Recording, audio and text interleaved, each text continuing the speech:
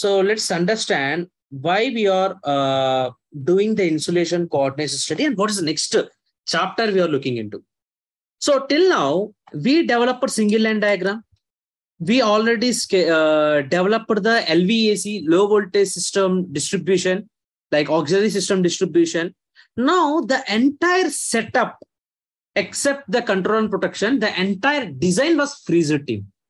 The design of schematic scheme was completed. Single line diagram all completed. Now what we have to do? We have to implement all this scheme in the site. So I have to construct the substation in the site.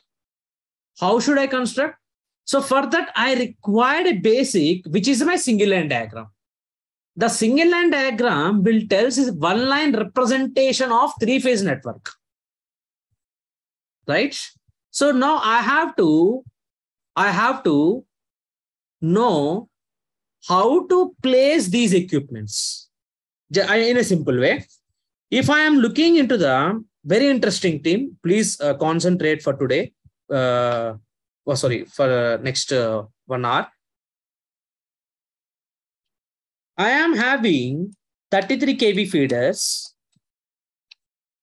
In the 133 kV feeder, I can see the lightning arrestor and isolator, breaker, CT, and isolator connecting to the bus.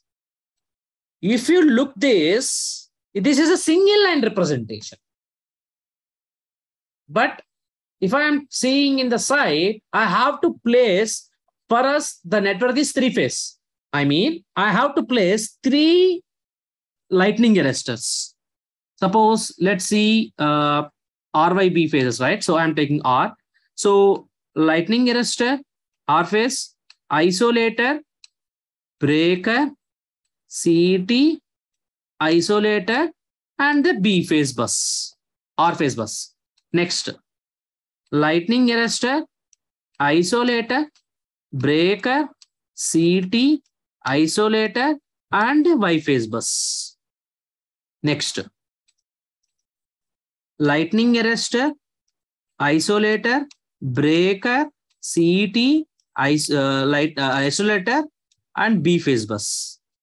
And I have to connect all this to this bus. And I have to connect all this to this bus.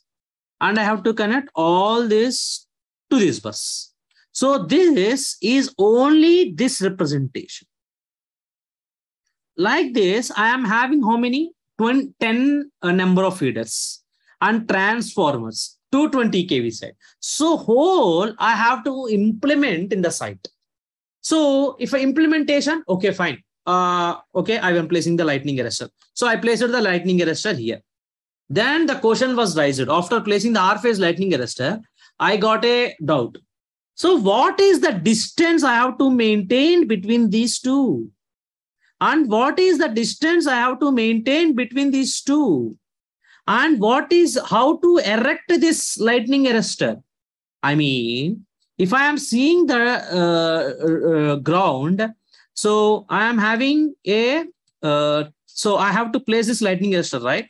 So shall I place the lightning arrestor on the ground itself? No, you have to place it some level. So what are these things? So I have to maintain, so how to place this lightning arrestor? At what height I have to place the lightning arrestor from the ground level? What is the distance between two equipments and the same equipment of different phases? So you need all these things. If you can do all these things if you know what are the clearances to be maintained between the phase to phase and phase to the earth.